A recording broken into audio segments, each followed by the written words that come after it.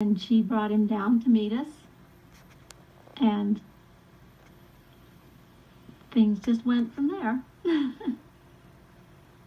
I thought that he was strange, because he was an outsider when he came.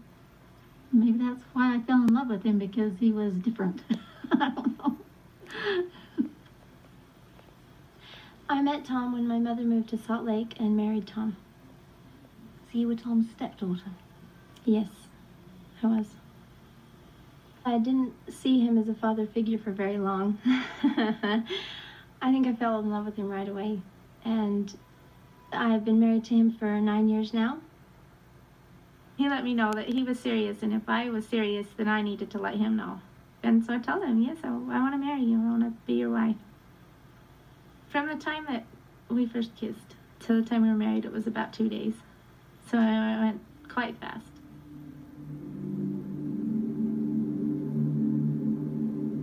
He reached over and took hold of my chin and then kissed me. It was very nice.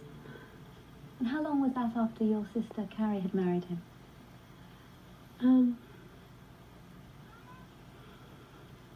2-3 weeks. 2-3 weeks. And then after that, I guess the next thing that happened was they had a reception for Carrie and Tom, his family, and everybody got together, and a lot of my family came.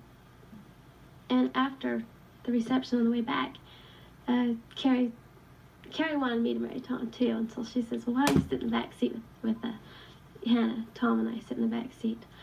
And we were sitting in the back seat, and it just came up. I was looking at his eyes, and I just loved his eyes, and I said, I want my children to have eyes like yours.